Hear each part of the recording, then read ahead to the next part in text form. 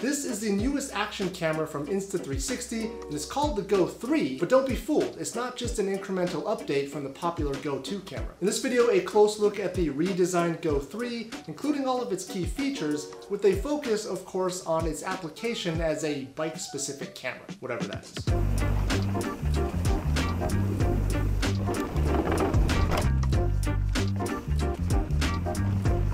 I wish I could jump.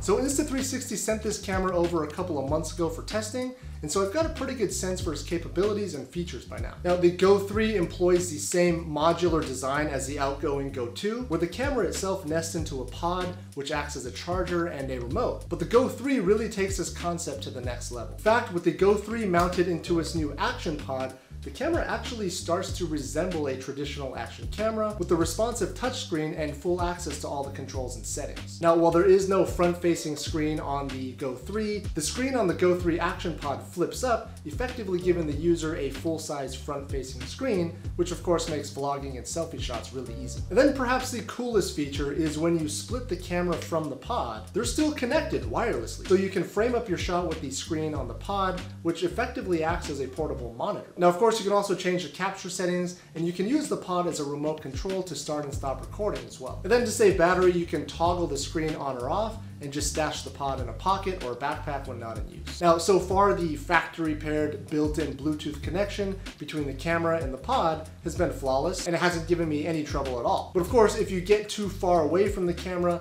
the pod will start to lose connection, just like any other Bluetooth device. But still, it's been very user-friendly. So the way it works is that if you turn on the camera from the action pod, it'll turn on the pod and the camera, and then establish the wireless Bluetooth connection. But you can also just turn on the camera itself, and it'll just use your previous video or photo settings. Now, in this mode, it's super minimal, but still, it's really simple to capture video this way. You just push the only button on the camera itself, and it'll start and stop recording. Now, the camera itself claims about 45 minutes of battery time at 1080p at 30 frames per second. But when you snap it into the action pod, it's supposed to boost it up to 170 minutes, and so far these numbers have been pretty spot on. In my experience, I've been getting about 2.5 hours or so of use in various capture settings before I need to charge it up. Now, of course, you can't replace the battery in either component, so you will have to charge up the camera between uses, but it is worth noting that much like Apple AirPods, the action pod actually charges the camera when it's snapped in. Now, of course, this is a departure from other action cameras which have swappable batteries, but of course there's always trade-offs, and I think the Go 3 is geared toward the hobbyist user with ease of use as a top priority. Now, along those same lines, the storage is all on board, so there's no micro SD cards to mess around with. And you've got a choice of 32, 64, or 128 gigs of storage in the camera unit itself. Now, again, you're sacrificing swappable SD cards,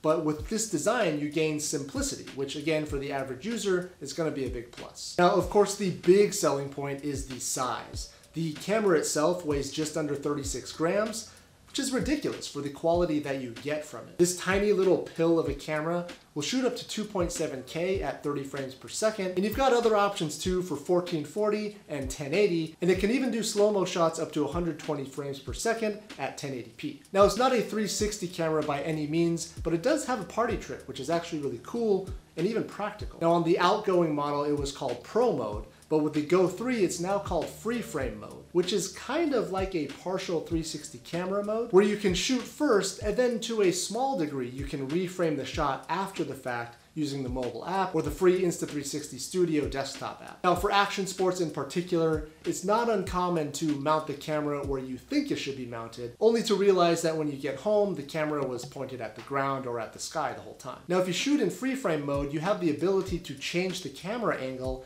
again to a small degree, in post, which can be a lifesaver in some cases. And then the other more obvious use for free frame mode is exporting your video at different aspect ratios without having to crop video and lose image quality. Now, this is super handy if you like to edit traditional 16:9 videos, but you also want to use the same clips to post to social media in a vertical or a square format. Now, I should also mention that in free frame mode, you can apply horizon lock and flow state stabilization in post, which gives you a bit more control over the final video clip. Now, another feature that I really like, which is not a primary selling point, is the magnetic mounting system. Now, the camera itself is magnetic, so it easily snaps into the action pod or the included necklace mount, or many of the other included mounts. And then when things can get more treacherous, some mounts like the quick release mount use a magnetic mount in combination with these metal latches that hold the camera firmly in place but release at the push of a button. Now for me, this is probably the most understated feature. Now with traditional GoPro style fingers, I've got to unscrew and then rescrew the camera in place every time I want to change the shot, and I've got to make sure that it's at the right angle on the chest mount every time I reattach it. Now with the quick release magnetic mount, it's super fast to take the camera off, get a quick talking headshot, and then just snap it back into place on the chest mount and keep riding. Now I am aware that you can get these types of mounts as accessories for traditional action cameras, but it's nice that it's built into the Go 3 both on the camera and the action pod as well. Now the camera has many of the same features as other Insta360 cameras, things like flow state stabilization, which is awesome, horizon lock, and shooting modes like time lapse, time shift, pre-recording, and loop recording. Now, when compared to the outgoing Go 2, the updated Go 3 gets a bump in resolution, again up to 2.7K. It's got the responsive 2-inch touchscreen, and it even has voice control 2.0, which actually works pretty well. Start recording.